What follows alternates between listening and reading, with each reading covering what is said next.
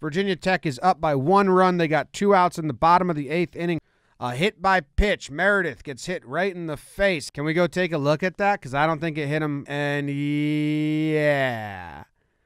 What are you talking about, Blue? Come back, say, yeah, you got to go back into the box, man. You got to hit again. And then he works a nice little walk. So V-Tech says, you know what? We're going to bring in our lefty. He's got a mullet and he's nasty. Little Randy Johnson action. He hits that dude in the face. And according to my forensic analysis, I think it didn't hit the glove hard enough here to make a big sound or at all. And in live speed, there was a big sound. So I think he got it right. So now James Parker's up. He's 0 for 3 with a strikeout. And that guy puts it in the seats for the 3-run go-ahead home run. Meredith's excited. He's going crazy. Big 3-run home run from the 3-hole hitter. And Gilbert seals the deal. And Clemson comes back